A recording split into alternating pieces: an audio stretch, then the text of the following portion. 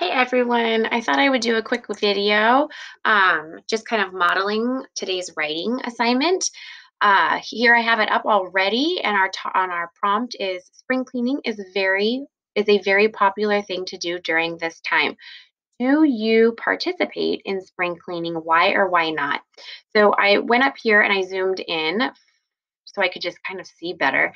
If I zoom out though, you're going to notice that, look, I kind of wrote too much, which is fine. I don't want to, that's okay. So what I'm going to do is I'm going to highlight everything I wrote here.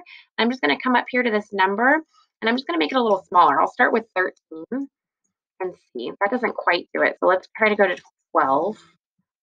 There it goes. That makes it much better. So now I've already written this. I just need to now make sure that I've done everything in our rubric. Remember, our rubric states that we need to have anywhere from 5 to 8 sentences. We need to have a topic sentence that talks about spring cleaning and flips this question. We need to have details and transition words. And then we also need to have a conclusion that restates the introduction, but in a different way.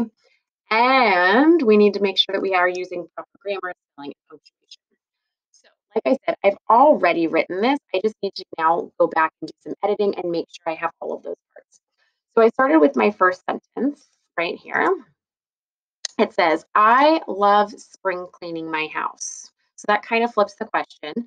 And then I kind of elaborated a little bit more. Spring cleaning is one of my favorite things to do in the spring.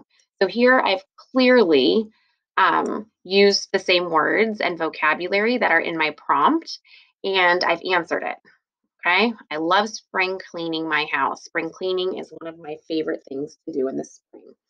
All right. So now I'm going down to my detail sentences and I start with a transition. I have, let's see, to start, I through. See that I need to do some editing. I go through, and I think I need an R here. I go through all my stuff and get rid of what I don't use or want anymore. So there's my first detail. My second detail starts with a transition. Then I move on to deep cleaning. And then I elaborate a little bit more here. I dust everything and I clean out the kitchen cabinet. All right, here's my third detail. And I start with the transition word next. Next, I vacuum. And again, kind of a short sentence here, but then I elaborate on it in much more detail. I even move the furniture and get to the deep, dark places I rarely get to during the rest of the year.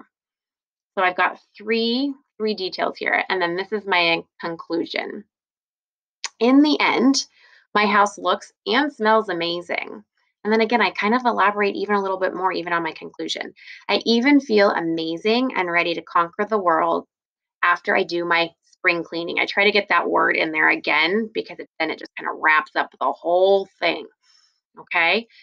So then when I go back to look at my rubric, I can clearly see, do I have 5 to 8 sentences? Well, let me see. I have a period here. So there's 1, here's 2, here's 3, here's 4, here's 5, here's 6, and here's 7. Good. I've got that. I have my topic, I have my details, and I have my conclusion. All right. So I might just read it one more time to kind of make sure it all sounds good. And then I'm ready to be done. Remember, I'm not going to actually turn this in until I finish Thursdays and Fridays, but I can just close it out and it'll save all my work. All right. I hope this helps. Let me know if you have any questions.